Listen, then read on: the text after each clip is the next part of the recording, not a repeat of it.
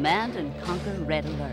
Released in 1996, the fast-paced war game put millions of players in command of vast armies and high-tech weapons of devastation.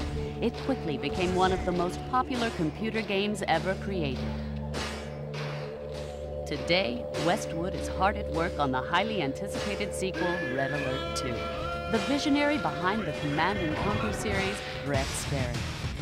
The exciting thing about Red Alert 2, and the reason why we decided to create Red Alert 2, was the setting was so rich. You know, the whole idea of the Allies and the Soviets, and it's an alternate history tale. That's what this is all about.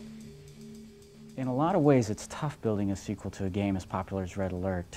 It's a tightrope walk. We want to thrill and excite the 2 million people that have already bought the game, yet keep a very careful balance of adding more new and fun things to continue to excite them and make them want to buy the sequel. Red Alert 2 is all about fast, fun, and accessible gameplay. The result is a game full of strategic depth and high-intensity action. The real ideas behind Red Alert 2 are to give the player lots of options and lots of choices that he can be creative with in the gameplay.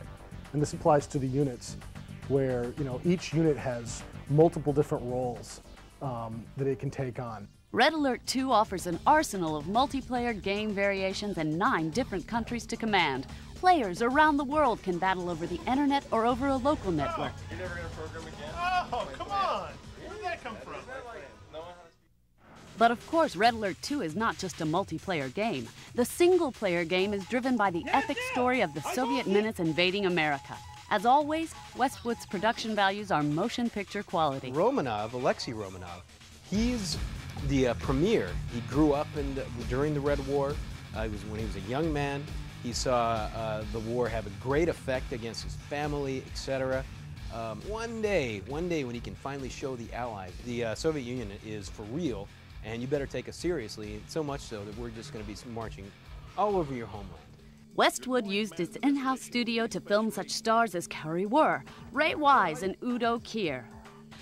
I am Special Agent Tanya, and I am sent by the United States government to save the world from the Russians. And I get to kick butt. And I'm very serious and very into what I do, and a little sardonic.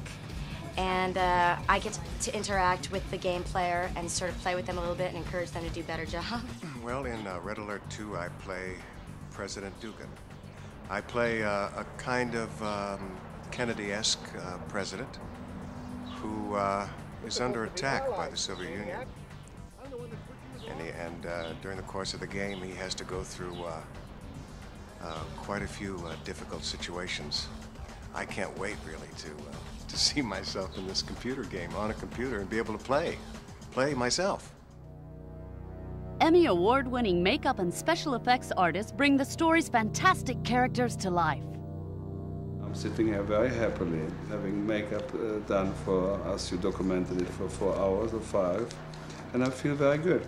On the Soviet side, probably my favorite unit right now of all time is Yuri. He is so cool. There he is on the battlefield with his little trench coat and all the little sayings. He's so powerful the way he can take over any unit, and now it's yours and you can control it. The Soviet menace invading America.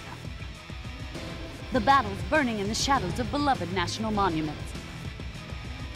Strange new weapons of mass destruction. Red Alert 2 promises to deliver one of the most intense war game experiences ever. There's such a symmetry in this product, more than anything we've done before, and there's so many little special moments and attention to detail. I think the fans are going to have a riotous time with it.